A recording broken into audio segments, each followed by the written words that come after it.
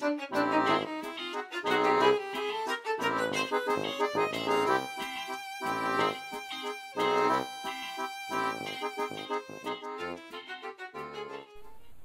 everybody.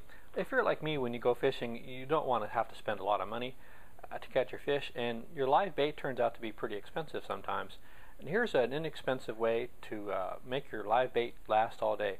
When you put the hooks in your bait, they die often pretty quick. Shrimp doesn't last very long when you put the hook through their head. Well, what you can do is get cable tie. I've never seen anybody else do this method. It's very inexpensive, very simple. Get a cable tie, put the hook on the cable tie, wrap the cable tie around the shrimp, snug it up, and just cut it with your clippers. And when you're done, you can actually fold the hook back, and it makes a very a good way to secure the shrimp. And if there is no fish biting it, this shrimp will last all day. Well, not this one. This is rubber. Okay. You put the line through the eye of the hook naturally, just like any time you're fishing. Now, what about a large bait fish? You can do the same thing. Take your hook, larger hook, put it on a larger cable tie, and this is just a paper roll, just to make a reasonable facsimile of a fish here. Put the cable tie through the gill. Come on. Hopefully your bait fish doesn't have a lot of teeth. Actually, it seems to be easier on real fish. Put the cable tie in. Excuse me. Put the cable tie in. Alright, now put the hook on. Now we're cooking. Have the cable tie go through the other gill.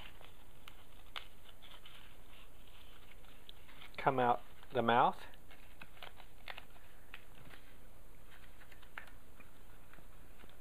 And once you've got the ends of it, just secure it.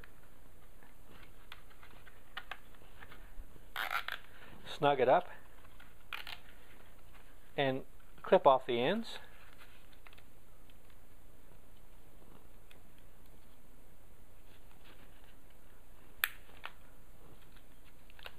Well,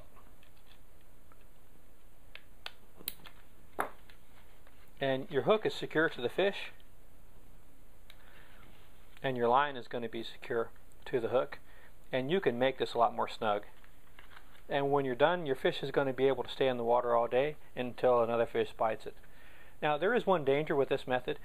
You're usually going to go to the bait store and buy 4 or 5 dozen shrimp. Well, using this method, you might use half a dozen shrimp all day long. So if you go to the bait store and tell the bait man you just need 6, he's going to think you need 6 dozen. And when you tell him you only need 6, he might hurt you. Guys who work in the bait store, they got into that business because they like fishing, but then they have to spend the whole day selling bait to other people who go fishing, and they have to stay there and work. So be careful.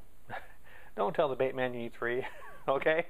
It's a very good way to make your bait last all day. Hope you enjoy this method. I've never seen anybody else use it, and it works pretty good. Thanks for watching.